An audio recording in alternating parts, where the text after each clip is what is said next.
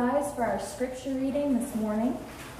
We're reading from Luke 10, verses 38 through 42. While Jesus and his disciples were traveling, Jesus entered a village where a woman named Martha welcomed him as a guest. She had a sister named Mary who sat at the Lord's feet and listened to his message. By contrast, Martha was preoccupied with getting everything ready for their meal. So Martha came to him and said, "Lord, don't you care that my sister has left me to prepare a table all by myself? Tell her to help me." The Lord answered, "Martha, Martha, you are worried and distracted by many things. One thing is necessary. Mary has chosen the better part. It won't be taken away from her." You may be seated. Well, some of you know my back's been kind of bothering me all summer long, and it's taken a lot of energy out. And I'm going to turn this puppy down a little bit. How about that? Is that good? It's almost like too much. Is that okay? Okay, good. And so, since my back's been bothering me, one of the things I tend to do is at night I'll take a couple of aspirin to kind of take the edge off that pain so I can sleep through the night, and as many of us do from time to time, right? And so it does. It helps out. It helps get me through the night, and so then if I get up in the morning, it's still kind of bothering me. I might take a couple more aspirin, and then if it's not if it's still really giving me fits, sometimes I could take a couple more aspirin, to kind of take the real edge off that, right? And it's okay, because in the hospital, or so I've heard, that sometimes they will give you more medicine, right? They will give you, they'll up the morphine dose or whatever they're giving you for pain management. Not that I use that at home, mind you. But and you just keep adding on, and you can go, okay, well, maybe I'll just take a couple more, and then maybe I'll take a couple more, and it'll be better, right? Because if a little bit works really well, then maybe a lot will be even better. Unless it isn't. Because we see how too much of a good thing can be poisonous, right? We see how too much of a good thing can lead to bad results. If I sat down and took 12 aspirin at a time, it probably would not do my system much good, would it? Now, granted, I might forget about my back for a little bit. But that aside, it would not fall into the good category. And I wonder sometimes if that's not what we're seeing happening here with Martha. Because she's offering Jesus and his disciples hospitality. That's a good thing. And in fact, it was a strong part of their culture in those days, and maybe should be a little bit more of our culture than it is, to offer this extreme hospitality to folks. So when somebody came in, like when the strangers came up to Abraham, he offered to cook them a meal, or at least he offered Sarah to cook them a meal, right? But offering that extreme hospitality is an important thing. To make folks feel welcome and loved and cared for, maybe at a time and in an area where they wouldn't feel welcomed and cared for. And so God has called God's people to be this welcoming community, both then and now, right? And I believe that's what Martha was doing. She was trying her best to be this welcoming presence. And by golly, it was Jesus coming. So you want to do it up, don't you? You want to have all the little goodies kind of set aside. You want to have all the decorations just right. And you want to have this little appetizer. This is my favorite appetizer ever. And so we're going to have this little appetizer over here, and then we're going to have this little thing, and then we're going to have, a little bit more. Oh, and then the main dish. Whoo, now that's going to be really good, right? And so then we'll have, a couple different desserts, because Jesus kind of likes this, but he kind of likes that, and, Jesus loves him some lamb chops too. So you see kind of how it kind of grows, right? And we just add on and add on. All really good things, all amazing things. But we see how quickly they can start to overwhelm poor Martha.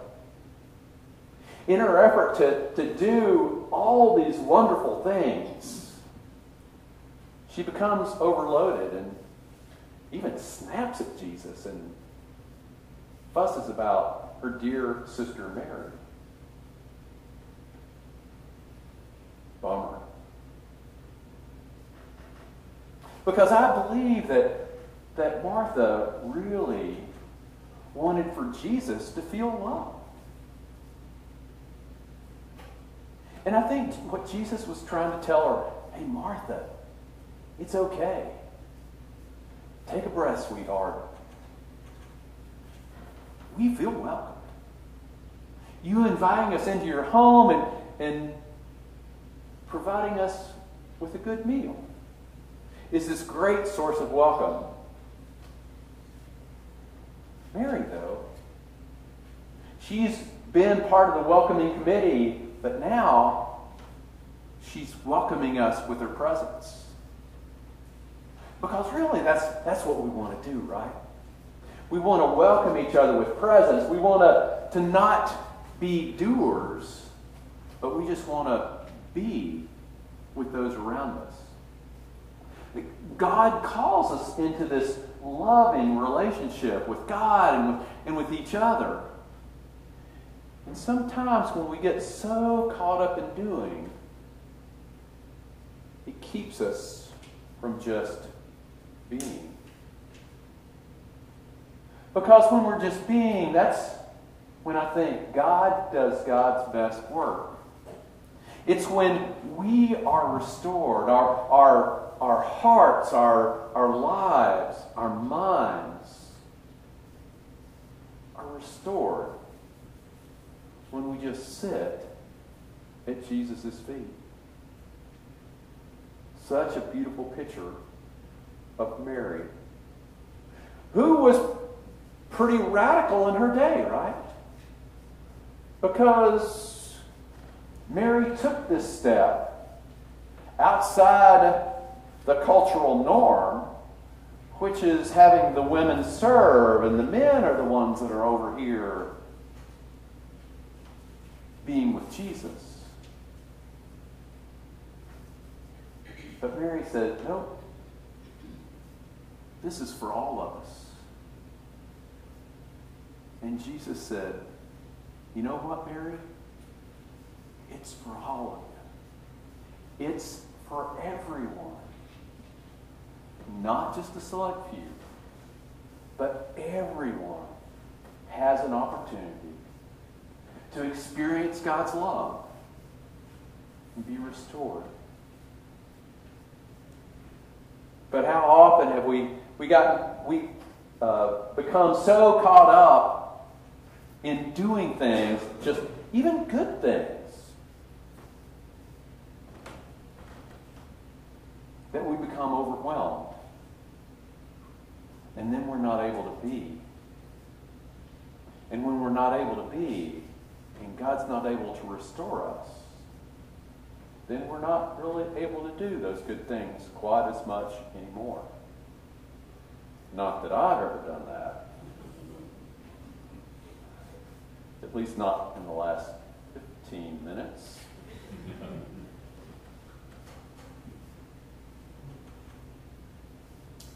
But how do we find that time? How do we find that time to be with Jesus and not get pulled in so many different directions? It's countercultural for sure. Because everything in our culture says, do one more thing, be one more thing. We can have it all. But when we have it all, do we? Jesus seems to think that we need time to be restored. That we need time to be refreshed and to be filled with God's love. I love how when Jesus reminds Martha, he doesn't criticize her. He doesn't scold her. He doesn't fuss at her. He gently says, Martha, Martha, my dear Martha, take a breath, sweetheart. I feel welcomed. I want you to feel loved too. So today, now we get to do this a lot at the river. In fact, every Sunday when we're at the river, we take time to go and sit on a rock by or near the river to be in prayer and reflect. And so today is Bonus Sunday. I'm going to give you that same opportunity. Now, it might be a haul to drive out to the river. So what we're going to do is right here and right now, we're going to take a couple minutes. Just be in God's presence and be restored. And to help set the mood, I've asked Ann to play some music for us. So turn your eyes on Jesus and be restored.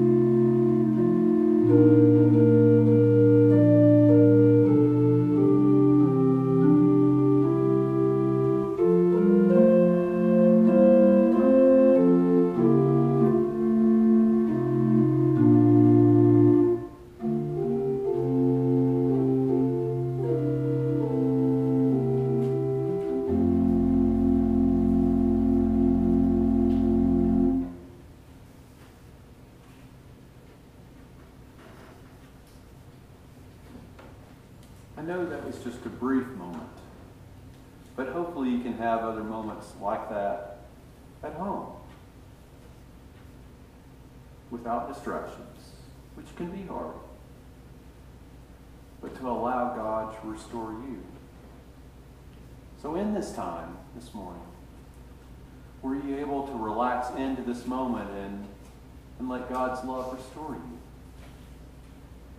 Were there things that were distractions to you spending time at Jesus' feet? If so, what were they, and how might you not worry about these things?